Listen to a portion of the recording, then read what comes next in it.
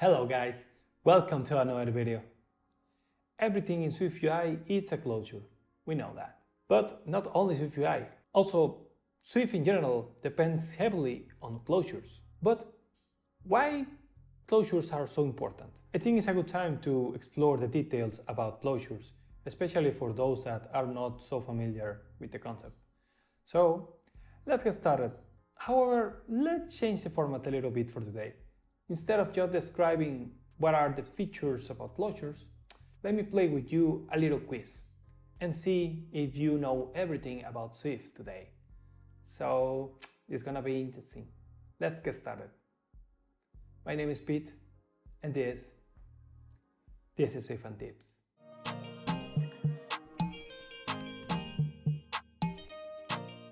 Alright, let's start with the quiz.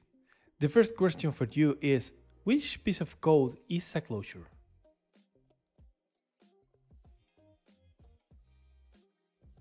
Well done! In fact, all the code here is a different type of closure, but all of them are closures. But let me first define what is a closure. A closure is a block of code that can be passed around your code. That's it. It's just code that you can use and pass through other areas or your app. Maybe Code C is the most common way to use closures, because it's the classic unnamed closure expression. Actually, this is the default way to build a closure, with parameters in keyword to make the difference between the parameters and the return type, which is also included in a closure. But as I mentioned, unnamed closures are just a type of closure. Let me go back here. And for example, A is a global function. It's still a closure by definition. But also look at that. B is a function inside of another function. B is called nested function. All three of them are closures. But there is one big difference between A versus B and C. Since that A is a global function, it cannot capture values. We're gonna talk in detail in a moment. But B and C can do it. It's really important for you to understand this concept because memory management is involved here. But don't worry, we're gonna talk about it in just a moment. So, cool. Let's move on with the second question. Okay, second question. We have here an array of ints and we are using map to transform them into an array of strings. We are using the full closure expression here. But what will be the minimum expression possible for this closure?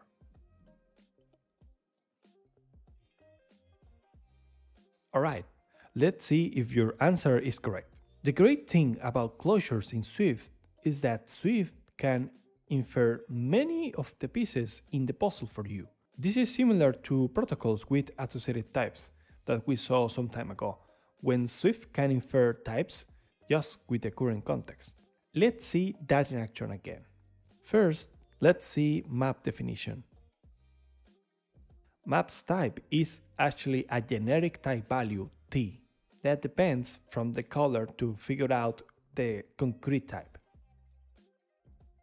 So here, telling Swift that value is type T is redundant because map already defines T as int. In that way, we can remove value T from the closure. And also, we don't need the parentheses anymore. Cool, what else? Also, we are returning a string. Swift can also infer the return type for us without telling it explicitly. So let's remove the return type then. And this is happening because, we are here telling Swift that this closure is returning a string value. So, it's redundant again. Let's say goodbye to this return type. Very nice, it's still working. Also, there is one thing that we have been using in other videos inside closures. You may remember a $sign and then a number 0 or 1. That's something called shorthand argument.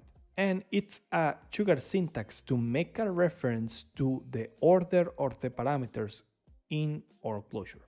For example, using $0 makes reference to the first argument, but $1 to the second one if the closure has more than one argument, and so on. In that way, we can replace this value parameter that is explicitly described in the closure by just using $0. Doing that, we don't need also in keyword either. Very nice. Nice. Now we can write our closure in one line. However, in cases when we have a single line, Swift can infer that your return type is that line. So we can then remove return keyword too.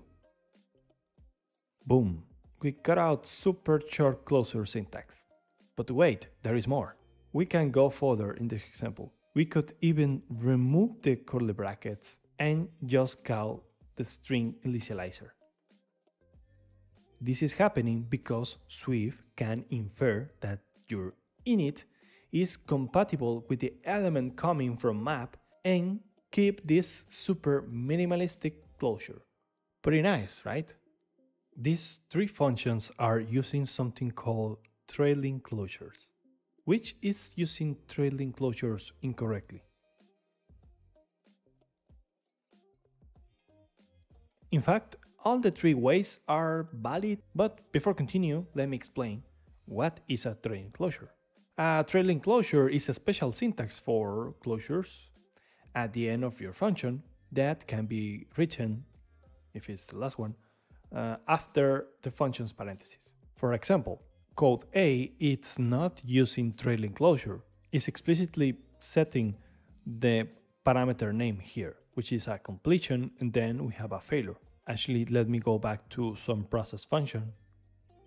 And here, as you can see, we have just a really basic example, but the thing is for you to understand, in this case, function is having has parameter, not a value of a regular type, it's a closure. So, as you can see here, and we will talk more in detail about the type, we are declaring here a completion parameter that is a closure that it's not receiving any parameter and it's not returning anything. However, for the case of a failure closure, we are passing an error, in this case demo error, and we are not returning anything. So yeah, basically here we are propagating an error in this case. Otherwise, we just do whatever the caller is trying to execute here. So going back again, I already mentioned, yeah, this is not using trailing closure. However, we have B and C. Both are using trailing closures, but you might notice that are quite different. What is that difference? Well, C is the old default way before Xcode 12, and B is the new one. Some Swift developers avoid C because most of the time it's confusing to follow and instead use option A explicitly, leaving the parameter names. For multiple closures at the end, it's up to you which style do you prefer. But honestly, I recommend A as default and B has a secondary option if your closures are with a good amount of clarity in the code. In this example, it's just really simple to follow up what is going on here. But believe me, in really complex operations, using this kind of approach is a bit harder than just using that. So yeah, in general, I'd recommend you A and B. However, this is for the case of multiple closures at the end. We have just the case when we have just a single closure at the end. In that case, it's really straightforward to use trailing closures as example of T. So yeah, in this case, I prefer to avoid not using trailing closure for this case because yeah, it's a really great sugar syntax for our code. By the way, let me tell you that code D and A are recommended by RayWenderlich style guide. I will leave you that link in the description, but it's a really cool guide for you if you are alone coding and you want to use a strong style proposed by the community. Yeah, that one is a really good guide to follow. We have here this nested function and these statements. What is the value of C? Let's run this to figure that out. There you go, it's 30. We have talked at the beginning that nested functions and unnamed closures can capture values. But what is that? It's simple. We have this value that is initialized to 0, but also instead of returning the operation directly, we are returning a function that is doing that operation for us. In this case, we are just making an addition to value. So everything that is passed by another value will be add to value. And as you can see, operation, instead of being a value, a regular value, is actually a closure that is passed by this execution operation. And with operation, we can pass a parameter. It's very simple. But the key here with capture closures is that this value variable, it's outside of the scope of the closure. So what this closure is doing is capturing the value. Let me rename value, please. There you go. Because I'm so confused about it. Yeah, again, in this closure, we are capturing result. But that means that this closure is creating dedicated memory, a reference to a new result variable. Are you lost at the point? Okay. Basically, this closure has no idea about this result. This result is not defined here, it's outside of the context. But internally, Swift is creating memory to initialize this result value. But since this value is outside of the context of the closure, Swift will create dedicated memory to retain this result until the end of this closure. So in other words, we won't care about this result value anymore in this execute operation. Once we got the first time capture value from result, we are not worried about this other value anymore because the closure will keep its own version of result. And that's why once you pass number 10, internally this result value will be captured and then it will keep 10. However, in the second, when we are assigning y with 12, instead of recreating that again, this closure already has its own version of result. So the previous value for result inside of the closure is 10, then we add 12, we have then 22. And this result value outside of the closure is ignored at all. That's why this 0 is not restarting the counting again. And again, this will happen over and over until the end of the closure. In this case, we are accumulating 30 until the end. This concept of capturing values is really important for you to understand, because one additional thing that I need to mention is that this result variable is captured externally. We will talk later in detail when we talk about arc, but you may guess the thing. This is not going to finish until the complete closure is finished. However, in cases when you have classes and a closure is accessing any property or making any reference to self, you will have a retain cycle because both objects will be strongly reference each other, and that produces that memory leaks or a lot of big bugs in your application. So for now, it's really helpful for you to understand that, yeah, closures, unnamed closures, and nested functions produce capture values. Okay, last question. What kind of type is a closure?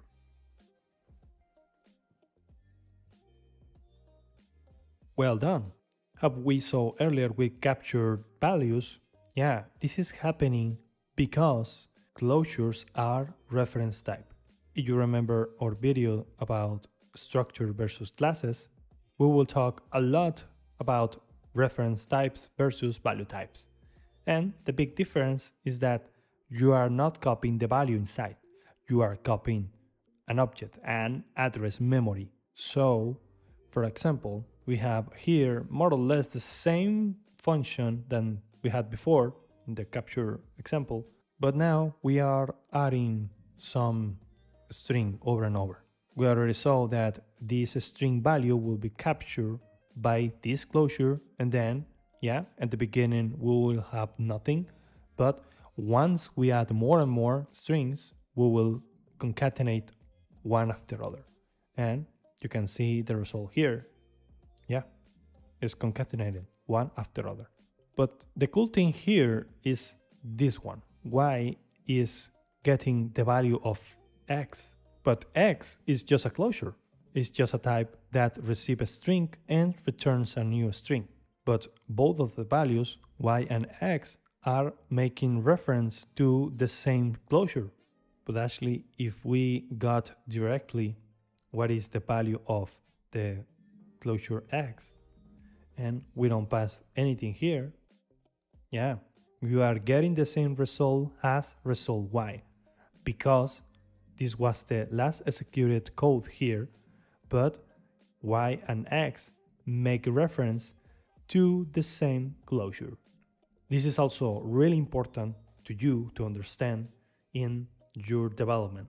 When you are passing or assigning a closure to a variable or as a parameter in another function, you need to remember that you are dealing with reference. And if you are working with closures in classes or reference types, you need to be very careful about the memory management and capturing values. Otherwise, you will have nightmares trying to debugging your code if you got something wrong there. Finally, just let me clarify that, yeah, the type of a closure or a function is basically this form. When you define what is in the parameters, then the arrow with a hyphen and a greater than symbol, and finally the return type. If it's not returning anything, well, you just declare void, that is still returning, but not a concrete value per se. And again, if you don't need any parameter, you just remove this and you're good to go. But it basically works like another kind of type in Swift, but it's just this particular syntax. All right, that's it for the quiz. Let me know in the comments how many questions did you answer correctly. And let me know also if you would like to see more quizzes in Swift to, make these kind of videos enjoyable.